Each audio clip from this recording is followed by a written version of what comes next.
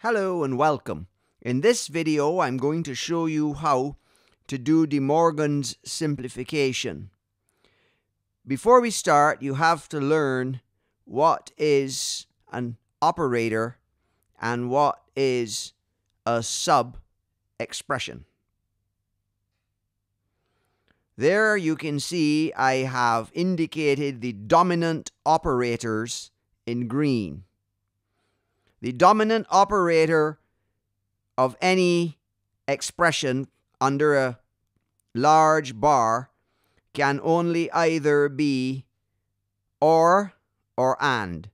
In this case, the dominant operator is or. And we know this because the sub-expressions, there are the sub-expressions, are contained between the dominant operator. A bracket over a term is the same as a bar. It collects the terms under it, just like the bracket collects the terms within it. So here's another example. Can you spot the dominant operator and the sub-expressions? If you said and, you would be correct, because and is the dominant operator between these sub-expressions, and there we have the sub-expressions circled in red. The rule is to bar the sub-expressions and change the dominant operator at the same time when removing the big bar, and then you subsequently perform this same rule as you remove smaller bars under the big bar. Start from the top of the expression and work down in layers using the rule above repeatedly when you remove each bar, until no DeMorgan terms are left. A DeMorgan term is any time a bar goes over more than one letter. Continue to simplify using the rules or Carnot maps after you finish removing all DeMorgan terms until you get to the simplest form. Now we're ready to apply the rule to our first problem. Notice I've written the sub-expressions with space between them and the big bar or great bar that goes over everything completely removed. Here's what we do. We have changed from an or to an and we have put a bar over each of the sub-expressions. Now we rewrite the expression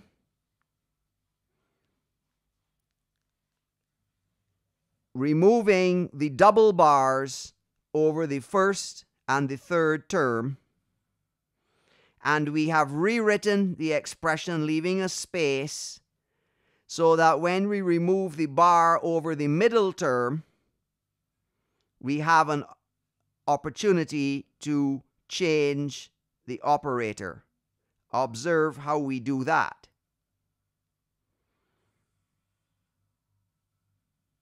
That is the application of our same rule to the bar that still remains, the DeMorgan's term that still remains in the middle of our expression. Once again, we can remove the double bar as we copy back the expression.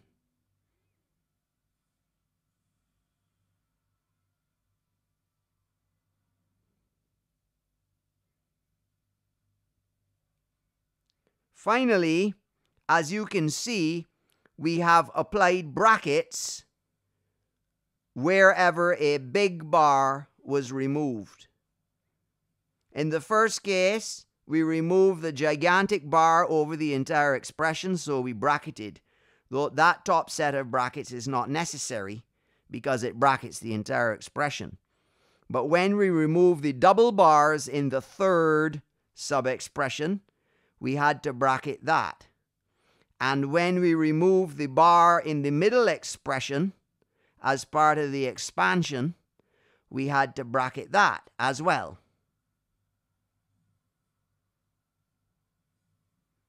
Finally, we see that the big bars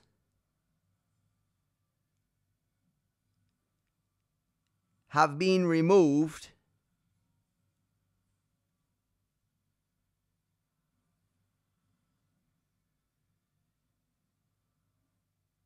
wherever they go over more than one letter.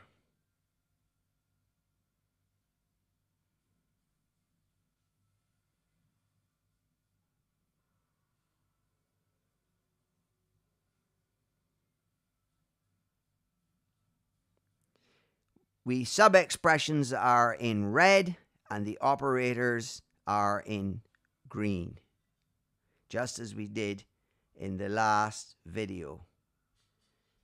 And finally, the rule that allows us to remove the double bars is A bar bar equal to A. Let's apply this rule to the second expression.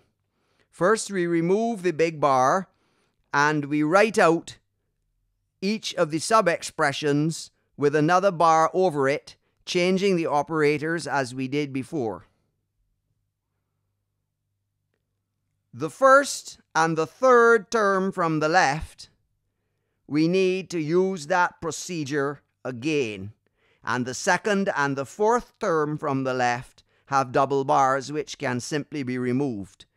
We do that now. First, removing the bar and barring the things underneath and changing the operator. And then removing the double bars. Finally, we can remove the brackets in this expression because it doesn't change the sense of the operation. We have ORs which dominate, and what's in the brackets is AND. We only usually need to use brackets when we have ANDs dominating and ORs in the brackets. Think the sum of products and product of sums. Notice that the product of sums has the brackets and the sum of products does not. So just like in ordinary mathematics, the brackets are required for addition but not for multiplication. We're now ready to do our final simplification, first on the first expression and then on the second. So we multiply out the brackets, which should give us 4 terms. We multiply the A bar C with the A bar and the B bar, and then we multiply the A bar C with the A bar and the C, and then finally we switch to the A bar C B and multiply it with first the B bar and then the C as shown. Now we can remove redundant letters. As you can see, we can remove an A bar from the first term, an A bar and a C from the second term. The third term goes to 0, and we remove the double C in the last term. Why does the third term go to 0? Well, as you can see, it has B and B bar, and there is the rule that allows us to get a 0 for that third term. Finally, we can extract the B bar from the first term using the rule for the first and second, and use the second term with the last term to extract the B, which gives us a final answer of A bar C.